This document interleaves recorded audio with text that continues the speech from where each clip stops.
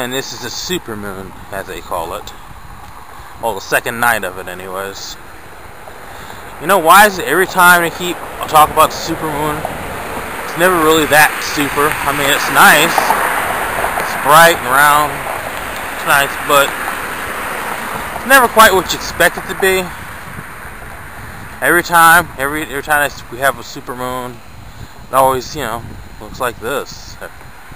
Even when I was in Indiana, well, I first heard it, I was like, oh, it's gonna look cool from out here. And no, not much different than this. Just once I like to be somewhere where it's like gigantic, like it was in some photos. That would be awesome. Cool nonetheless, though. So yeah,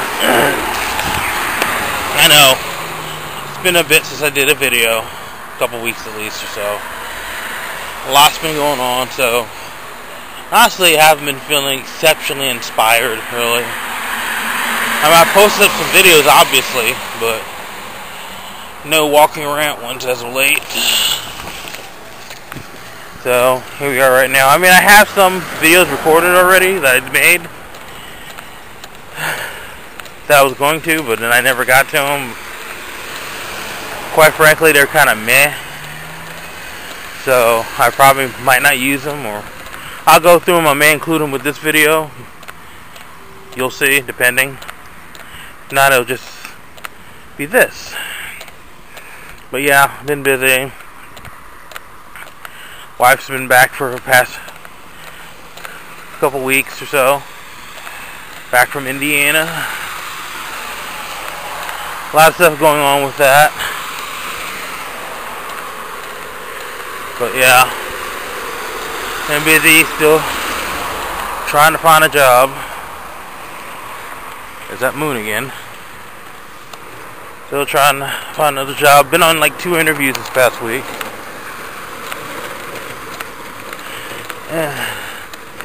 Hopefully it pan out. It's stuff that's local, like right down the street, so it'd be awesome to get one of those, because commute to work would be awesome. That would give me like a little bit more time in my life, you know, like less time I have to spend on commuting on public transportation, the more time I have for other stuff, like sleep and my wife or some bullshit. Yeah, that's what's going on. So yeah, actually the moon is a little bit more, you can see a little bit more detail on the moon from down here. Wish I had a better camera with like a telescopic lens, or I could actually get like full detail of it. It'd look really cool then.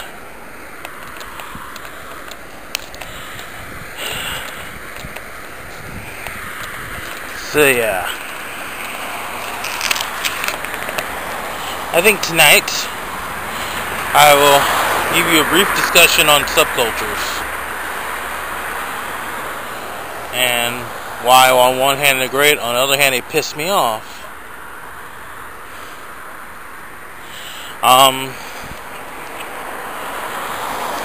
Subcultures are like basically like just different, cultures, sort of like this different communities, like the goth and death rock community, punk rock community, metalheads, lesbian community, the plus size community, etc., so on, that sort of thing. And these cultures are great, and we need these, because not everybody is just a simple, one solid nick thing, Not all of us want to be, normal, regular, 9 to 5, normal dressed person, living a normal life, doing normal things. That have a certain look that matches what other people are expected to look like and act like and speak like, and etc., on and on. And we need that because, I mean, for instance, I fall under about 4 or 5 different subcultures, really.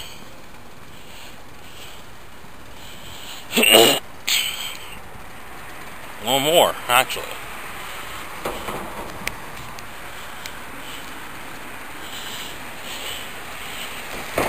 You know, on one hand you could look at it as like, oh, but that's labels though. On the other hand, you can look at it as the places where you fit in, so to speak. And subcultures are great for that. Subcultures are sometimes where you find yourself, you know. You know, they're basically, you know, not the norm, the regular straight, white, heterosexual, normal thing. Unfortunately, with that said, one thing I noticed that's in most subcultures, like the cliquish attitude, and with some of them, I mean, I'm not saying everyone in subcultures are like this, because obviously they're not. Henceforth, me making this video, you know.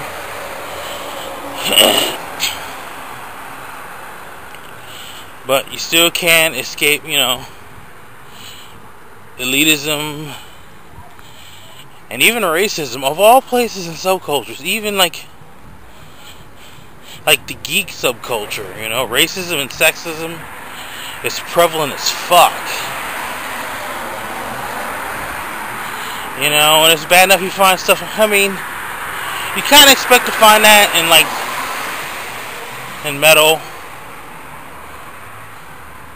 I've seen it, but sometimes in punk too. But if you run into stuff like that in like the goth death rock community, the goth community is basically started becoming what it was for people that were different, that wanted to band together. They were different. They were really out of the norm. They were into the darker side of things. So they just kind of flocked together, and there you go. However, when racism and sexism, you know, kind of digs into that, or like with the geek culture, you know, where people are giving shit just because they like science fiction and comic books and a love for basically stories and literature and stuff and dressing up and everything. But, you know, another genre that's getting so much shit, there's racism and sexism in that too, and it's like those two piss me off the most. Depending on the area you go, I'm finding the whole racism thing a lot less in the whole metal and punk communities as it used to be. Actually, more so metal. I mean, well, yeah, okay, metal. But you have to kind of include the two. You're finding a little less depending on the area, but noticing goth and death rock and the geek culture, you're finding a little bit more. Weird thing is also you kind of find that in the gay and lesbian area. It's like, whoa, wait a minute. Seriously, I don't get this fucking shit, you know, and stuff like the goth and death rock community and the geek community, stuff like that. I don't get the whole thing of, oh, you're too fat to be part of this, or you're too brown to be part of this, etc., etc. It's like, really? It's like, it was interesting. There's like a Facebook group I'm in, or Facebook page actually. It's not a group, but they posted a picture of a Blak on a Joy Division shirt. Okay. It's like, you know, post up pictures normally people in goth, death rock, post-punk garb, whatever. Alright, so, no big deal, right?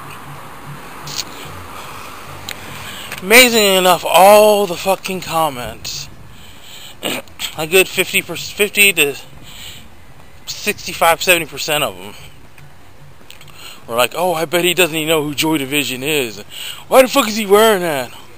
Oh, my favorite, some really dark wave. Yeah. As if somebody of my skin tone can't appreciate certain music. Really? You have to be white to appreciate a certain type of music? Really? I know I personally hate that shit of, like, you know, I've been in this shit for a long time, you know.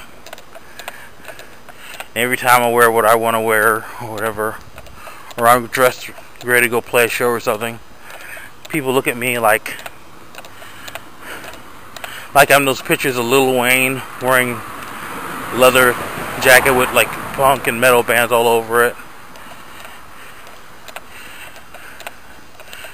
You know, look at me like I'm a fucking fool. Like, really? Are you fucking serious? Remember, we played a show. It was a few months back now. I think it was back in March, possibly. We went and played a show, and there was a metal band. There was a couple metal bands playing with us, and some of the people from that band and some of the crowd and everything, they saw me standing outside with a couple friends, and they were looking at me like, well, what the fuck are you doing here? You know, they couldn't, you know, it was like, they was so surprised to see a brown guy in a leather jacket with a Misfits logo on the back. Apparently, maybe I was just somebody just hanging out there or something. I didn't belong or whatever. I don't know.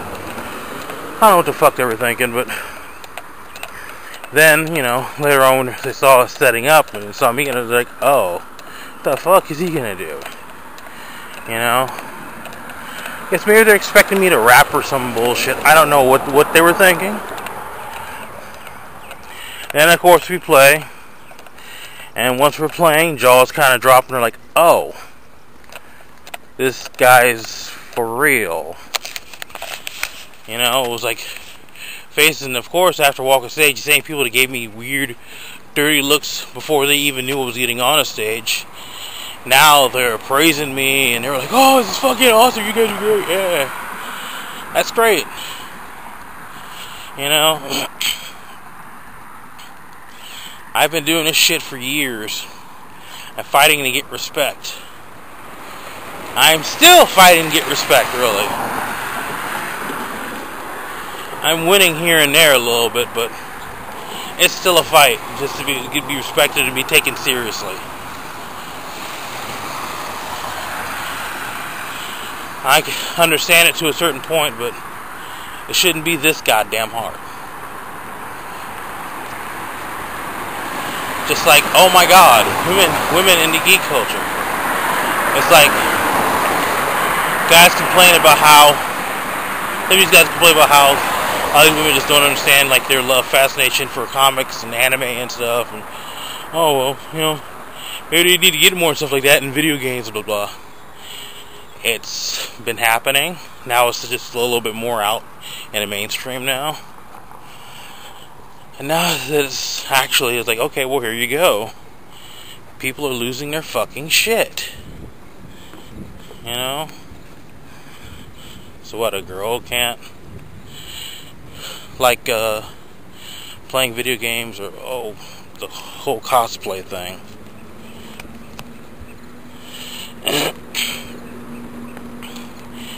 It's just, here's what gets me about that. You're gonna, okay, especially when some comic book artists talk shit. Like, okay, you motherfuckers are gonna like design a female character, right? In a skimpy costume, you know, not very effective if they're actually in battle, but either way, there's a skimpy costume and everything. I'll design it like that, and then you have girls who actually make and wear an exact replica of such thing you designed. You think people are like, oh, that's fucking awesome! You actually brought to life what I created. That's amazing. They think they do that. No. It's the total opposite. And it's like, they're pretty much, you know, getting called a poser and everything. They're getting, well, basically the same shit somebody like me would get. You know, except worse. Now, also, you know, same, like, even further fucked up part of the whole sexism and geek culture thing is like, you know, these girls get, you know, felt up and shit, and it's like, what the fuck is this?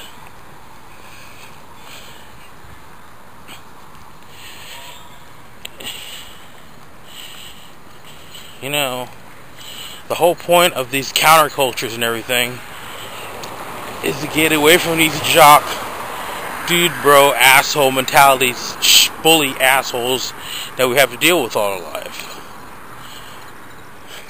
Why? In order now to incorporate that same attitude in our countercultures. So basically, the one thing we got involved with to get away from that is becoming that. I think there's something wrong with this picture.